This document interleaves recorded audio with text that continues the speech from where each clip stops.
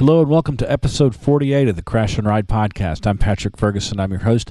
Hey, welcome back. It's been a couple of days since I've had an episode up. I've been traveling around for the holidays and stuff, and I wanted to jump back in with a song explication on one of my favorite songs of all time, a song called Quiet Whiskey by the jump blues singer Wynonie Harris.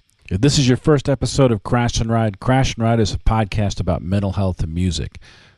Every other episode I do a song explication, which is what this is, where I just go from one end of a song to the other and talk about what I love about it, when it was recorded, some of the historical context around it, who was on the session.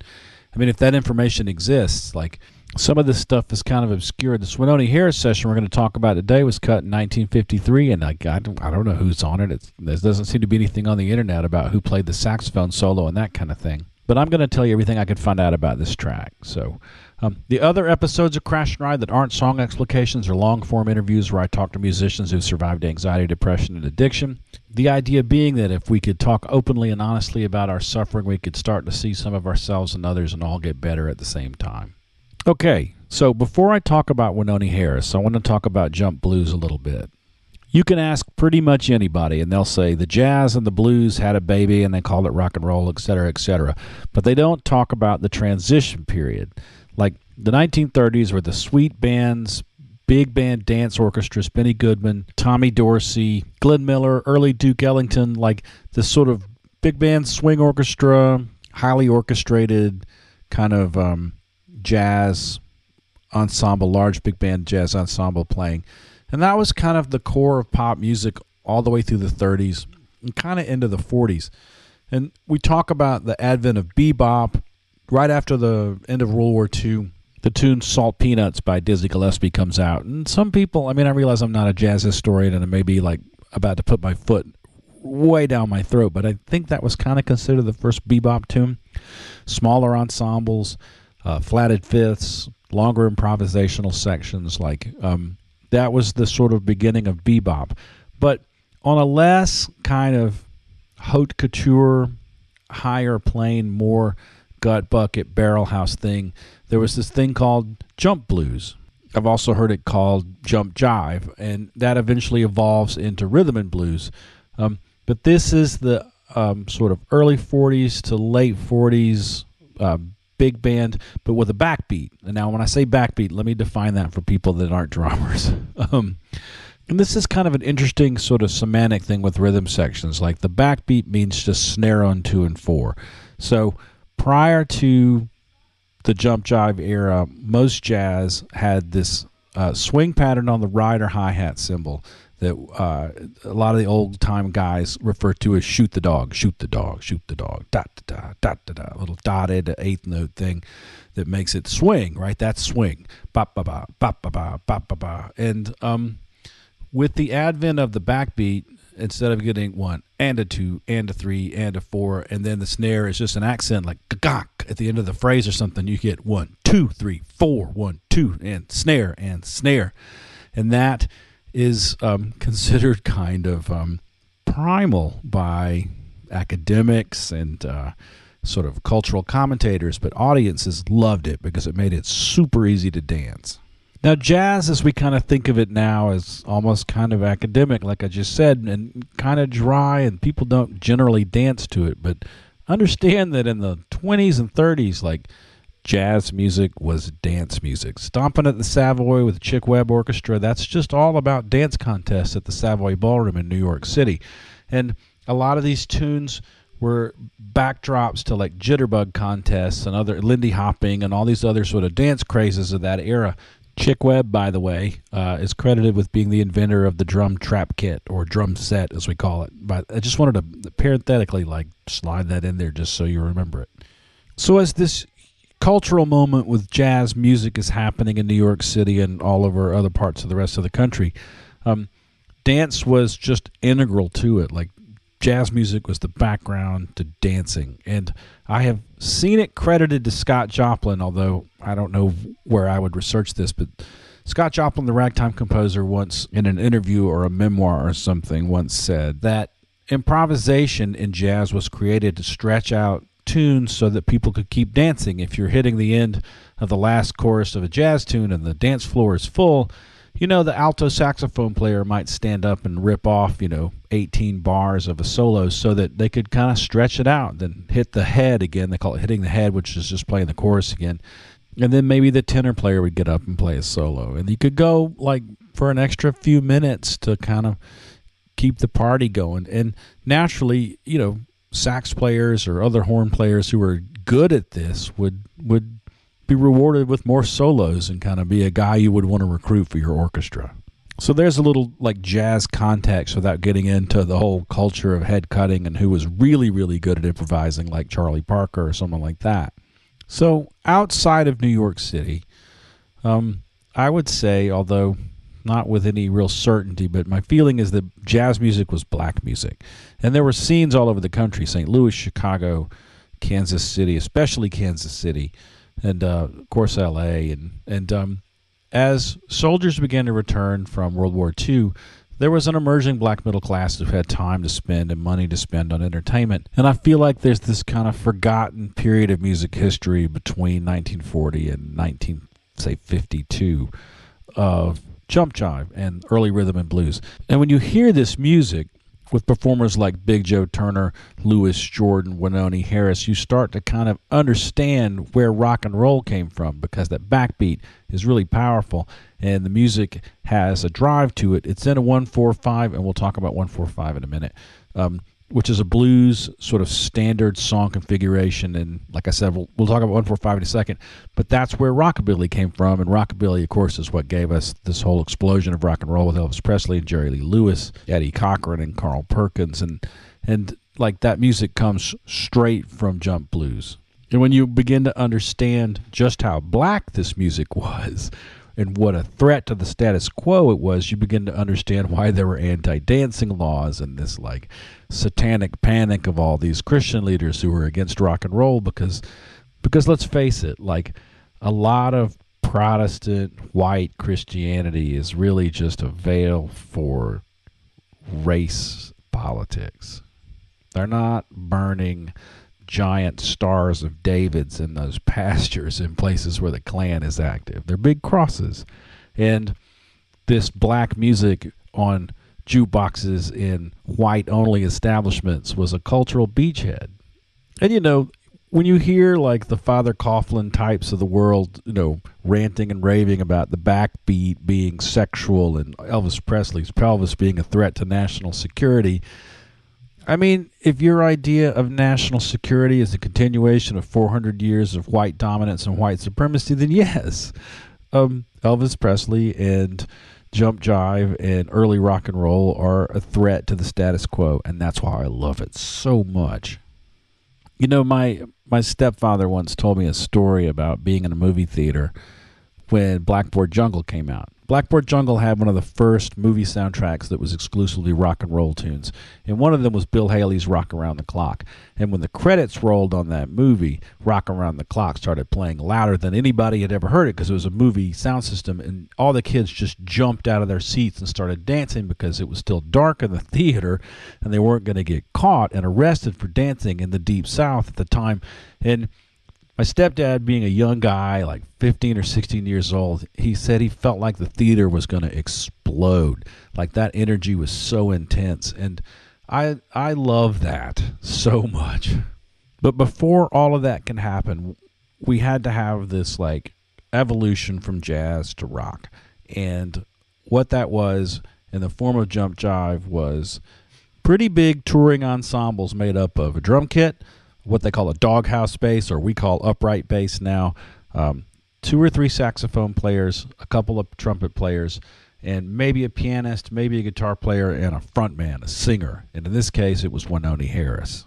And of all the jump jive singers, I think Wynonie Harris's voice is one of the ones I love the most. He's got this great rasp in his voice, you'll hear in a second. And, blues shouting, as they called it, which is being the front person for a jump blues band, or rhythm and blues band, was sort of a combination of gospel singing, jazz singing, blues singing, and just like shouting. And Wynonie Harris was such a great personification of mixing high culture with low culture. You've got all these sort of classical instruments on stage, but you've also got a string of hits. Wynonie Harris had some really, like, what they call risque blues hits with songs with titles like I Like My Baby's Puddin' or Keep on Churnin', which was used the double entendre of a butter churn and that same kind of action and like sex. Songs like Wasn't That Good or All She Wants to Do Is Rock, which were, they were just about sex, but they were, cleverly enough cloaked in entendre that they could be sold as rock records, under the rubric of race records, which both black and white audiences bought. White audiences mostly because it was risque and a way of kind of, wink, wink, it's dirty. And, Wynonie had 15 top 10 hits in his life, and a lot of those were those kind of tunes. Yeah, so Wynonie Harris, born August 24th, 1915 in Omaha, Nebraska. He was a high school dropout at the age of 16. He was part of a dance team with a woman named Velda Shannon. In the 30s, he traveled to Kansas City, or actually right around 1940, and he saw Blues Shouters for the first time. He's probably part of the dance team. He went to Kansas City, and he saw this whole new rhythm and blues, jump blues movement starting, and he thought, I could do that. And so he ended up becoming a singer in a band called the Five Echoes. He also played in a band called the Sultans. He was a singer and guitar player in a guy named Preston Love's band. And then in 1940, he moves to Los Angeles and becomes a sort of staple performer at a club owned by Curtis Mosby, who was a black entrepreneur at that time in Los Angeles, and became known as Mr. Blues. Now, from 1942 to 1944, there was a musician strike in Los Angeles, and a lot of acts who had had regular gigs there were forced to get out on the road and make a living touring. And it was while he was on tour in 1943 that he was spotted at the Rum Boogie Club in Chicago by Lucky Millinder. And Lucky asked him to join his band. Wynonie Harris joins the Lucky Millinder band on March 24th of 1944. And that band moves to New York City. Now, in 1944, Preston Love, who had played in a band with Wynonie back in Omaha, joins Wynonie in New York City and joins Millinder's band too. And it is with the Lucky Millinder band and his old friend Preston Love that Wynonie Harris finally gets into a recording studio in 1944 and cuts two sides, one of which was Who Threw the Whiskey in the Well, which was the biggest hit for Lucky Millinder's band of all time. It was number one on the Billboard charts. It remained on the charts for 5 months. Now, there's a lot of information out there, especially on Wikipedia if you want to research it, but like the Lucky Millinder band then goes out on tour in support of Who Threw the Whiskey in the Well. And then Wynonie and Lucky fall out over money at some point. And that's when Wynonie becomes a solo performer. And that's when he starts the string of hits of all the sort of race record, double entendre records, but also some really solid stuff like this tune, Quiet Whiskey. This is around 1945. Wynonie bops around to a couple of different labels, but eventually settles on the King Records label, and he cuts two sides there with a young piano player from Birmingham, Alabama, named Herman Sonny Blunt. That's in 1946. Now, I know a couple of you out there are nerds like me who just drop their cup of coffee on the floor because Herman Sonny Blunt is the man who became Sun Ra. In this whole story, that's one of my favorite weird little coincidences, that Sun Ra and Wynonie Harris cut tracks together right after the war in 1946 at the height of jump blues. So through the rest of the 40s and into the early 50s, Wynonie is cutting singles and having hits and touring and doing really well. In 1951, he records a cover of Don't Roll Those Bloodshot Eyes at Me, which may be his most famous performance. Lots of folks have heard that tune. But then in 1953, he cuts Quiet Whiskey. I'm sure the tune is cut with like a King Records house band. I don't have any idea how to find out who the personnel are on the track. But it begins like a Cole Porter tune with a little intro and this kind of bell-like, maybe glockenspiel or something accompanying a little poem. Almost a nursery rhyme, really, where Wynonie addresses a bottle of whiskey as if it was a person. Whiskey, whiskey on the shelf. You were so quiet there by yourself. Things were fine till they took you down and opened you up and passed you around. Now, understand, this is just a few years after Prohibition is ended, and when they talk about whiskey, in my mind, we're talking about White Lightning, because a lot of Wynonie's stuff is earthy, it's not super urbane, and while most folks think of corn liquor, White Lightning, moonshine, whatever you want to call it, as being a hillbilly thing, I grew up with it being a thing that people had who liked strong whiskey and had connections with country people, black, white, whatever. And I actually have a pretty terrifying and hilarious story about some Irish guys that were staying with me once and discovered a mason jar full of moonshine on a high shelf when it was well past time for everybody to start winding down and go to bed because everybody had already been drinking, and it was like, you guys don't want any of that action. That's going to end badly. And it kind of went the way this song goes. So, yeah, let's jump into the song. Whiskey, whiskey on the shelf. You were so quiet there by yourself. Things were fine till they took you down and opened you up and passed you around.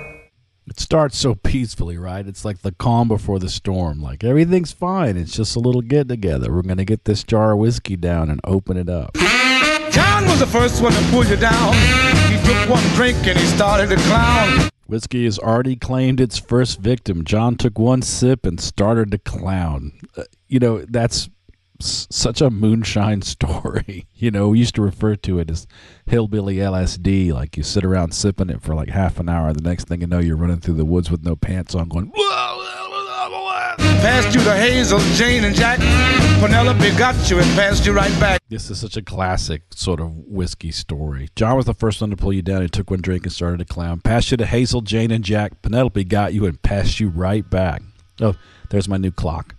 Talked about that in the intro to the last episode. I have a beautiful old clock that belonged to my great-grandfather. It's on my mantle now, and it's 10 o'clock, so it's going to ring a few more times. I forgot to count, so I'm just going to wait. Oh, that was 10. All right. That old clock was in my great-grandfather's family until he passed it to my grandfather, who kept it in his house for 60 or 70 years. And then when he passed, it went to my mom's house. And then when she passed, I got it. That clock's 140 years old, 130 years old, something. Anyway, keeps perfect time now that I figured out how to wind it. And anyway, that's a bit of a digression, but that's my new clock. Yes, so Penelope appears to be the only person at the party with any sense. Penelope got you and passed you right back. And then almost immediately, like so many parties where the hard liquor comes out, this thing starts to spin out of control. The doorbell rang, and what did you see? In walked Henry, Fred, and Marie. They hit you high, they hit you low, they hit you fast, and they hit you slow. The doorbell rang, and what did you see? In walked Henry, Fred, and Marie. They hit you high, they hit you low, they hit you fast, and they hit you slow. I absolutely love the timbre of Wynonie Harris's voice. It's not just because it's got this great rasp, but there's this incredible musicality to it. And I want to call your attention to what happens when he hits the end of that phrase. This is not like a session that was recorded in multiple takes. I guarantee it. There was probably like 4 microphones. Wynonie got one. There was one pointed at the rhythm section. There was one pointed at the band, and like maybe one more. And it was all probably done in 3 or 4 takes as a single take. So when Wynonie hits the end of that first verse, he's headed into a big note at the beginning of the first chorus, and there's this gasp for breath. Listen closely. They hit you fast and they hit you slow. Man, that's so real. It's so good. This is not an auto-tune session or a multi-track session. Wynonie hit all of those notes in one pass, and he nailed it. But also, like, that breath is just, it's elemental and gritty. I'm just going to isolate the breath here. Listen. And that's like the foundation of the first note of the chorus, which is this great just yelp. Listen. Whiskey! I'm sort of surprised no one has ever sampled just the whiskey there for a hip-hop track or something where that's looped, because it's so great and bell-like, and it's just got such a great timbre. He's got such a great voice. I love his singing voice so much. Here's the whole chorus. Whiskey on the shelf. You were so quiet there by yourself. Things were fine till they took you down, opened you up and passed you around. It's genius, isn't it? I just love this tune so much because that chorus is so great. And it's just restating the intro, the sort of nursery rhyme intro. And the whole thing's got this almost Dr. Seuss-like meter, but it's a dance tune. And it's a dance tune about a party gone out of bounds, to borrow a phrase from my hometown compatriots, the B-52s. Now, before we start talking about the sax solo, which is going to take a big chunk of my attention because it's so good, I want to talk about the form of the song a little bit. The tune is in A-flat, and it's a 1-4-5 blues tune. A lot of this, like jump blues, early rockabilly, early rock and roll, follows the format 1-4-5. Now, I said earlier we talk about what 1-4-5 means. So let's say we start a major scale on A flat. It'll sound like this.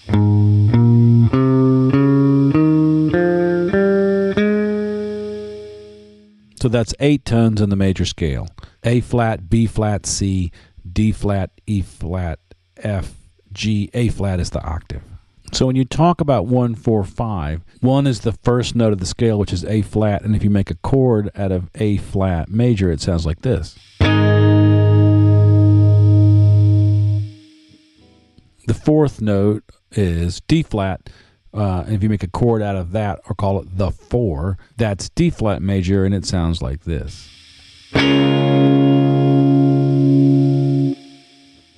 And finally, to complete the 1-4-5 progression, you have the fifth note of the A flat major scale, which is E flat, or the 5.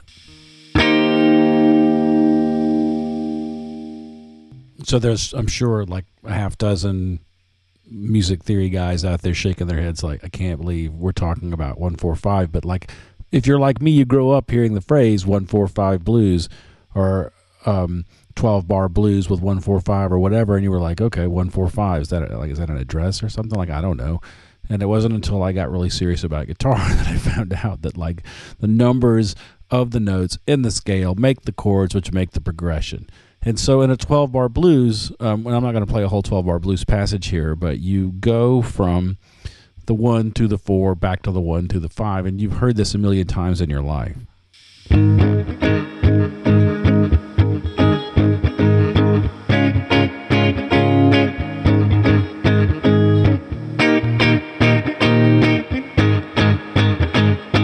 Well, I said I wasn't going to play a whole 12-bar blues, and then I played a whole 12 bars, but that's the basic structure of the verse and the chorus in this tune. But really, like, the horn section is kind of vamping a little bit and playing this ba-da-dum figure, while the bass player is really the one carrying the 1-4-5 really solidly. And he's really improvising a lot. It's an upright bass, and the recording's not super distinct, but he's playing some super cool parts. He's working a lot of like blue notes in the major scale and working all around the scale. So I'm not even going to try to like show you what he's doing, because he's way more talented at rhythm melody than I am. But he just listen closely to the bass if you want to find a whole nother level of this song. He's a great bass player. And then the saxophone solo starts. Let's just play that real quick.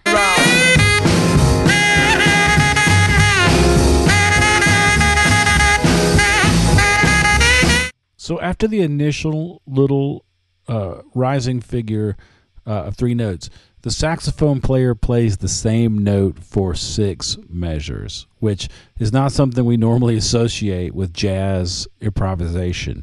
Like this, almost it's almost like a drum solo. Bop, bop, bop, bop, bop, bop, bop, bop. Bop, bop, bop, bop, bop, bop, 6 measures of the same note. And I want to talk now a little bit about R&B saxophone and the jump blues era. So because I've said so many things that are bound to start arguments with people who are really into music theory or really into jazz history in this episode, I'm not going to stop now. It has been said that the first R&B saxophone solo is Illinois Jacquette's solo in the Lionel Hampton tune Flying Home, which is also this rat-a-tat, like almost entirely rhythmic solo for a big chunk of it. And it was a whole different approach to saxophone. Up to this point, saxophones were a sweetening instrument that was used to build these complex harmonies with 2 altos, 2 tenors, and a bari to like build a voice very close to the human voice of crooning. And then Illinois Jacquette comes out with this, and he's also just an amazing player, and did some sessions with Wynonie on Philo Records before he jumped to King Records, I think. And he was this like guy who was willing to bring the barrel house gut bucket thing to saxophone. And it's a different approach, but it's also really exciting. Now, I mentioned Kansas City earlier, and Kansas City was this sort of world center for jump blues, rhythm and blues, jazz, like juke joint music. And it was kind of considered New York's kind of grittier cousin out in the plains. And one of the things that started in Kansas City, if I'm not mistaken, jazz historians, if you're not mad already, you can send an email to crashandride@protonmail.com and tell me I'm an idiot. But walking the bar was a thing that a lead player and an orchestra would do. Now, what do I mean by walking the bar?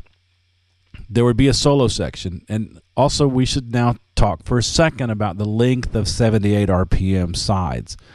When you were cutting a tune for a 78 RPM record, you had about 3.5 to 4 minutes at the most. So you weren't going to do the extended solos we talked about earlier for, the dance floor mix where you had 6 or 8 solos just to keep the tune going and keep people on the dance floor. You had 1, maybe 2 fast solos that were 12 bars to fit in the 12-bar format. And that's what you're getting a taste of here on this record, but I guarantee you when they played this tune live, like that solo went on and on and on, and the sax player or trumpet player would walk out onto the bar where everybody's drinks were and would play a really dramatic, really emotional solo.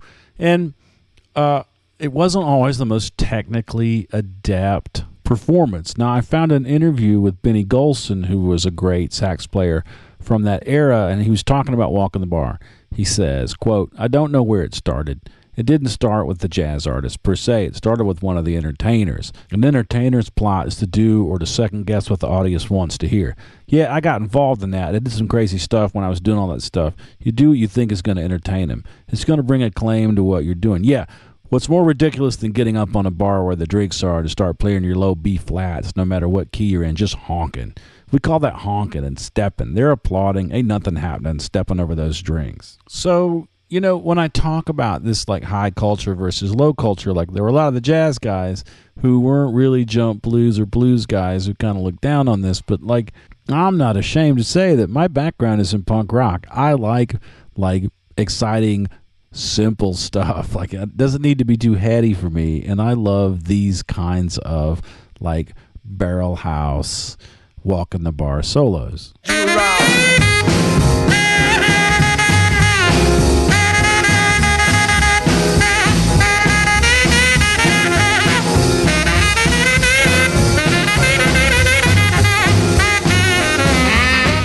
I'd give just about anything to have seen that live and to witness that solo, especially the long version, because I just think it smokes. And I'm sure that as it went on, it would get more and more complex, but also would probably eventually like come back downtown like a cannonball and go back to that like polyrhythmic, like blasting pattern.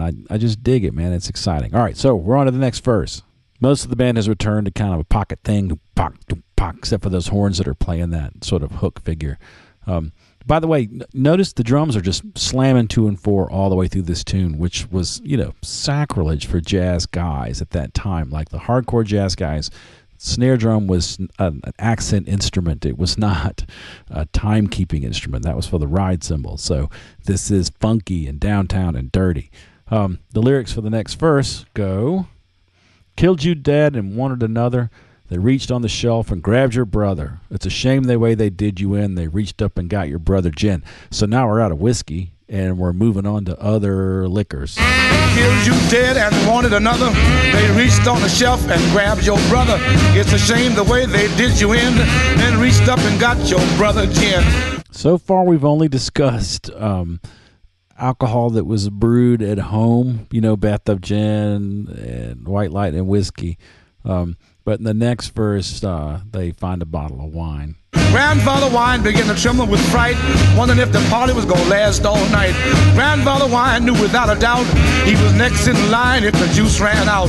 Another great heaving gasp for breath as we go into the second chorus. Second chorus a little more understated than the first, but it sets up the actually slightly better sax solo.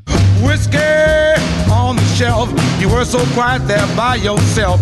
Things were fine till they took you down, opened you up and passed. A couple of things I want to point out in the chorus of the hand claps chorus, which are great, and also just as they're coming back to the end of the chorus before the solo, there's a great little bass walk down, dom, dom, dom, dom, and the snare drum does this great, like, little 16th note rough before the sax kicks off. Listen. Until they took you down, open you up, and passed you around. I guess it's like 3 and a 4 and a, and it mimics the pickup for the sax that's coming in, which is 1 and a 2 and a, and then of course the sax just blows the roof off. And passed you around.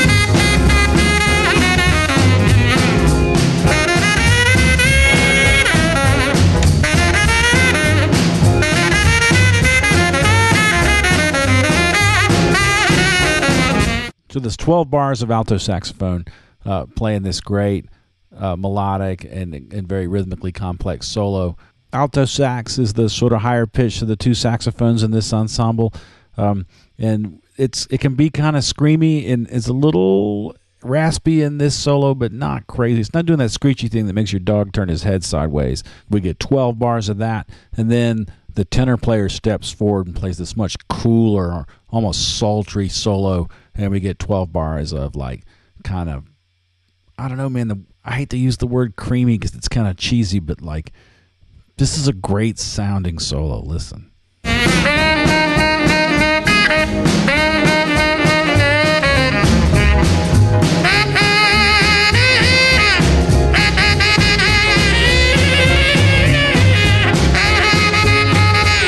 That fluttering run at about, I guess, measure 10 of that solo, where he's really like working the valves fast to get this fluttering effect. John Coltrane, he came up through that like barrel house gut bucket scene that we've been talking about this whole time before he became, like a bop legend. He was a working musician, and he walked the bar some.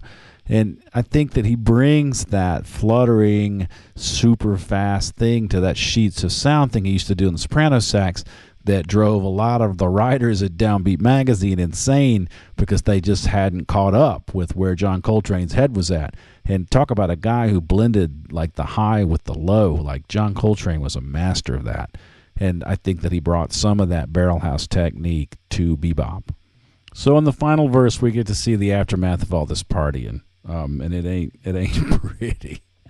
Now look at everybody. They've got real tight. Now they want to start a fight. Man, ain't that the way when you're whiskey drunk?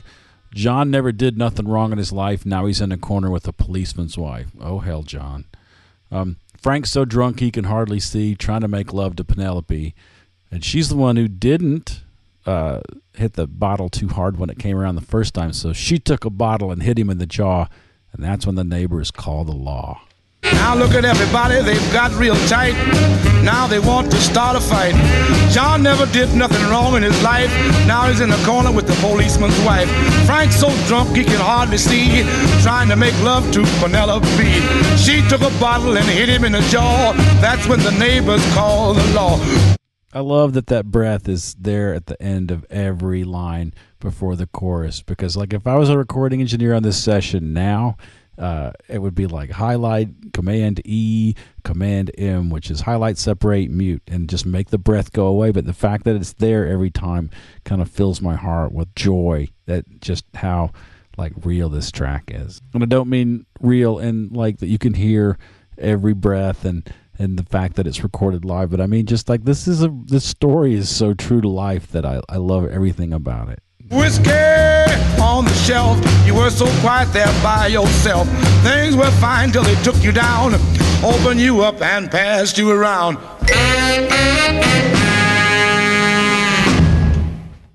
One last chorus and a coda with some xylophone. And I love that in the sustain of the last note with the two saxophones, one of them is a little sharp, like as it goes, there's a little like bend down, a half step down, and one of them's not quite caught up with the other one. Listen closely to that. And of course the buzz roll on the snare to the like nice solid thump of that giant kick drum. You can tell how big that bass drum is just by hearing how it echoes in the room. It's really great sound. Some kind of weird noise there too. Like it's a very like gritty, real recording session. I think it was recorded in New York. King Records was based out of New York. I don't think there was any reason to go zipping around the country to make records back then. I think you did them between tours and got them knocked out and went out and played shows. So Yeah, that's Quiet Whiskey by Wynonie Harris. It's one of my favorite tunes of all time. If you enjoyed this at all, I can't recommend enough. Like, I envy people who haven't really jumped into that whole post-war jazz era because it's just so rich. There's so much good stuff. Louis Jordan, Ain't Nobody Here But Us Chickens, Big Joe Turner, Shake, Rattle, and Roll. Of course, all of the Wynonie Harris stuff, which includes songs like Grandma Plays the Numbers and Good Rockin' Tonight. Good Rockin' Tonight has an Illinois Jacquet solo, and it's really, really worth checking out. It's really great. And then, of course, there's Big Mama Thornton, who wrote Hound Dog, which, of course, Elvis Presley later made into a huge hit. And the early Etta James stuff kind of touches on this a little. I mean, there's just so much there. And the deeper I've dug in the past, the better tracks I found. And I thought, why doesn't the world know about this stuff? I mean, I really love a lot of the early rockabilly stuff, too. But when I found out that this is where it came from, I was like, man, that's not even a patch on this other stuff. This is really amazing. So I'm going to try to put together a playlist for this episode. I realize, like, this is really late. It's been kind of a slack couple of weeks for me. And I'm behind on updating the website and blah, blah, blah. So give me a chance, but hopefully I'll have, like, a nice hour and a half long playlist of jump blues stuff for you to listen to. And I'll put it on a Spotify playlist so you can check it out.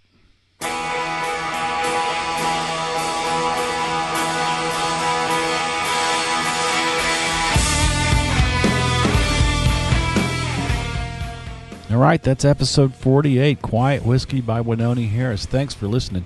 Thanks to our erstwhile producer, Jake Kreger. He is getting the YouTube channel updated. By the time you hear this, it may not be fully ready to go, but before too long, we're going to have a YouTube channel, which means at some point you may see my ugly mug on there.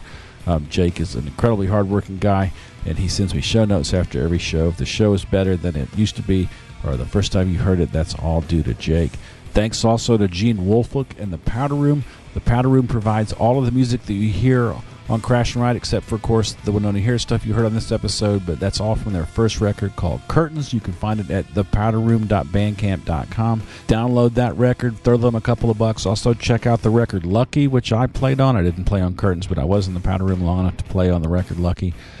They're great guys. Gene Wolflick has been out on the road with the band Plaque Marks. They opened for the Jesus Lizard somewhere. I'm super jealous of Gene. He's a really great guitar player. He's a left-handed wonderkin, like mind-bendingly great guitar player. Hopefully I'll have some links to his new band stuff. He's got a band called Dream Tent. So, Gene's out there. He's plugging away. He's a really, really great musician, and I'm really glad to know him.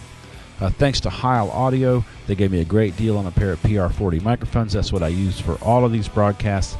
They were a huge improvement over the microphones I used to have. Back in the day when I had a recording studio, I used the PR40 on snare drum, kick drum, and sometimes bass cabinet.